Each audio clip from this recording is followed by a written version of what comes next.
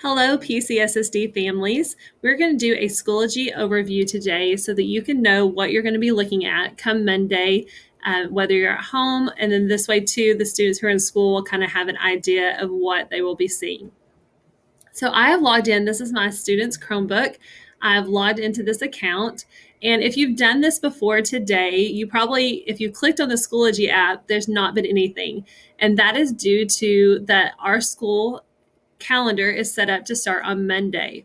So whenever you click right now, you might not see anything because those are not active courses.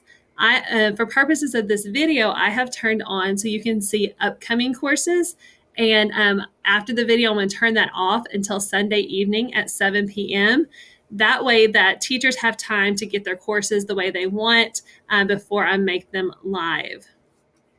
So let's go into, so in here to the PCSSD portal, you can see different apps here. The portal is designed to host all these different apps that our students use and also save passwords so it's easier for login. The email one will be important, and that might be something also to keep checking to make sure that the students or that the parents have not gotten emails, that the students have not gotten emails from the teachers. All right, so I'm going to click on Schoology right now. And the first thing that comes up here is after it does the magic, is the recent activity. So this will start becoming more like a feed for students, so they'll be able to see exactly what they have going on. Now, I can click on courses for my son now, but the thing is, these are all upcoming courses. So in eSchool system, they have courses set up for first, second 9 weeks, and so on. So some of these courses may not be the one that they'll have for this first semester. So whenever on Monday, I'll turn off the show upcoming courses, and that way it will only be the courses that your student will have for this school semester.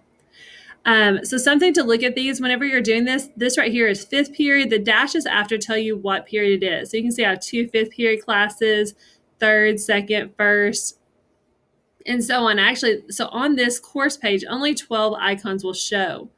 I can go over here to my courses on the right, and I can reorder these. So that might be something important for to do once things get going. So I can say, okay, first is pre-AP. Math, so I'm just going to hold that and drag it to the top because I know that's going to be important. And then I can go into my second period.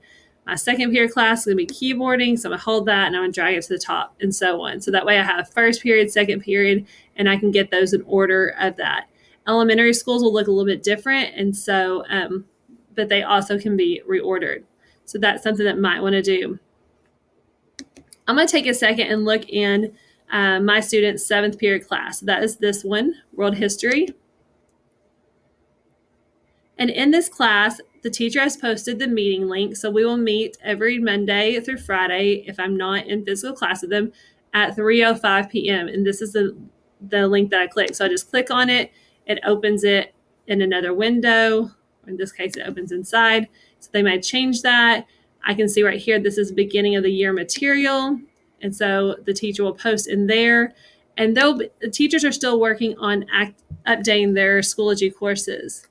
So that's why we're giving them till 7 p.m. to at least be able to post it where students can see those courses. Groups are something that if they're in basketball, things like that, later they may have groups that can add on. And then eventually their grades from their gradebook will also be here as well. This will just give you a general overview of what Schoology will look like. So Monday morning, you can click on the Schoology app and then follow their schedule. So again, for elementary, I know some of those parents or some of those teachers may have gone ahead and emailed, or they may be putting something back into this portal here. They may be sending an email through that. So please make sure and check that as well.